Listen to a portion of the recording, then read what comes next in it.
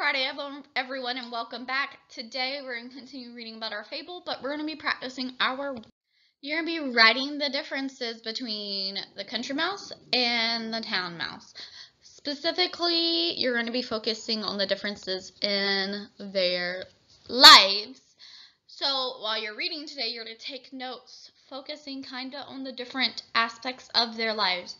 What does maybe one eat? What does the other one eat? Where does one live versus where the other one lives? Where does one sleep versus where the other one sleeps? Does one do something the other one doesn't do? Or does one have something in its life that the other one does not? So while you're reading, focusing on those differences. Today is all about the differences. How are they not alike?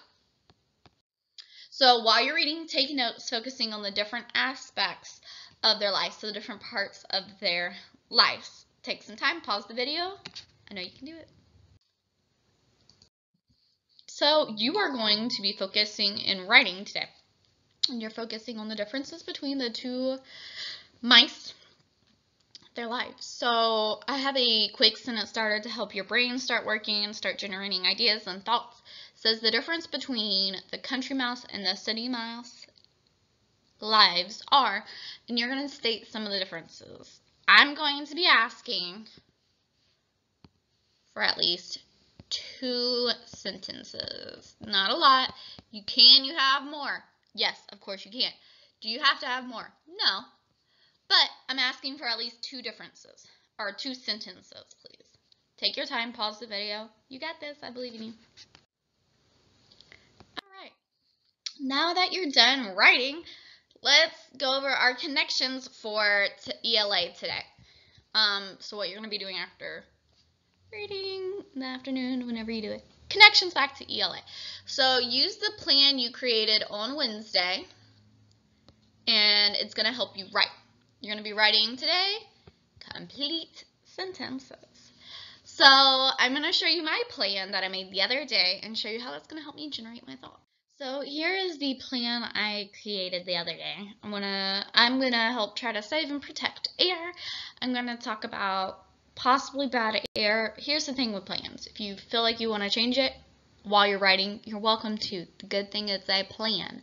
So then in the middle part of my text, I'm gonna talk about, or in the middle part of my writing, I'm gonna talk about the reasons and why we need clean air, what I'm gonna do, and why I'm gonna do it. And then I'm gonna wrap it up, just by stating what I said before, or even reasons why we need clean air, anything like that.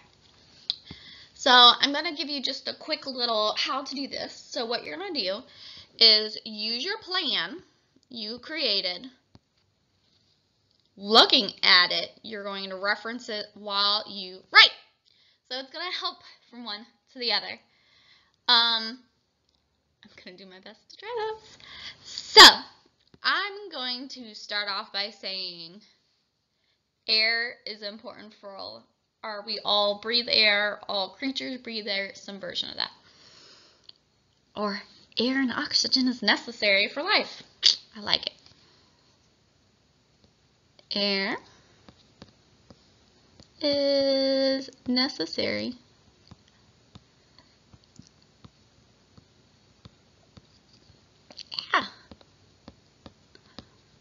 for life. Period. Then I'm going to keep going. I'm going to say why we need air. And I'm going to continue with my writing. Your job is to use the plan you created to help you write. So use both. Look at them both at the same time. Have one on one side, one on the other, and write. I cannot wait to see what you want to save or protect and how you're going to do it. I'm so proud of you. Keep up the hard work and have a great week. Bye, guys.